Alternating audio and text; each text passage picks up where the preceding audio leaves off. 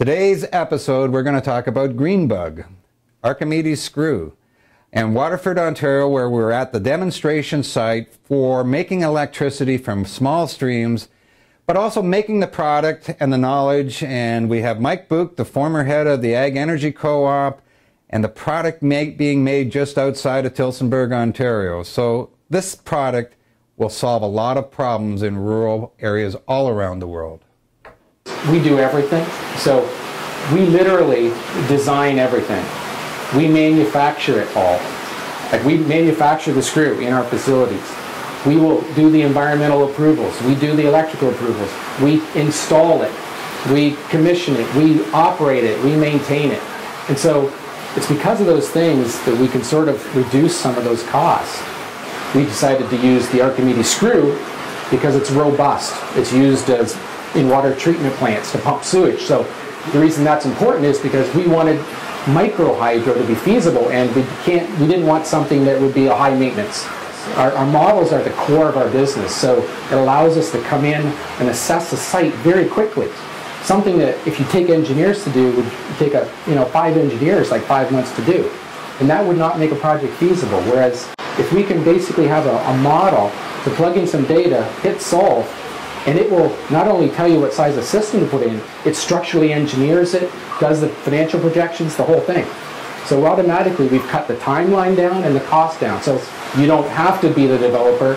You don't have to fork out the initial investment. We can lease your site, pay you for your site, and we'll develop it. And you get a % of the revenues. And then after commissions, you can also buy into the projects. It generally, though, the bigger it is, the economics get a bit better. But we're at the really small end of things. We're in micro hydro, so 100 kilowatts, 150 kilowatts. It's sort of like the upper end, which is still considered very, very small. When you consider the average wind turbine out there is like maybe 2 megawatts or 2,000 kilowatts.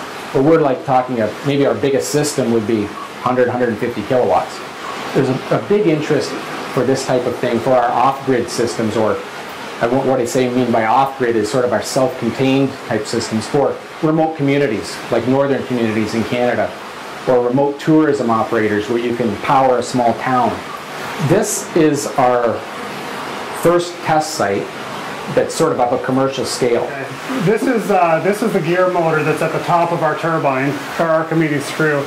This is a 3-phase industrial motor. We've got a brake on the back of it. The brake's for safety. If the grid goes out, the brake is actually released by electricity, so that if the grid goes out, the brake will release and it'll stop the turbine from rotating. In front of the motor, we've got a gearbox. The motor runs at 1800 RPM.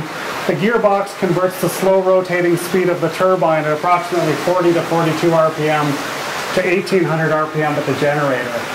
Now, the way that the system operates is when the power's turned on, the brake is released, the turbine's allowed to freewheel.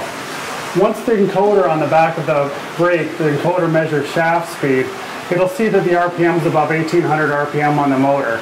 Once it's above 1800 RPM, it'll pull in the contactor and it starts to produce energy at that point. The way that the water enters the system is underneath where I'm kneeling right now. There's a channel that's about 10 feet deep, 7 feet wide, and 50 feet long. And that channel is connected to the reservoir, the high side of the dam. The water comes through this channel around the corner underneath this building, and it comes into the filling point of the screw here. The water actually comes beside the dam, goes through our turbine, and the water re-enters right at the base of the dam, the very same as if it was going over the dam anyways.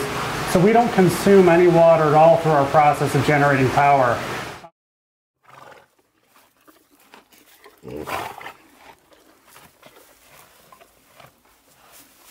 About a year ago, I got contacted by Brian from GreenBug, and they're putting in a pretty sophisticated system where the intake of the water in that now will be computer operated. So this will give us natural gas and water powered electricity for a little greener farm operation.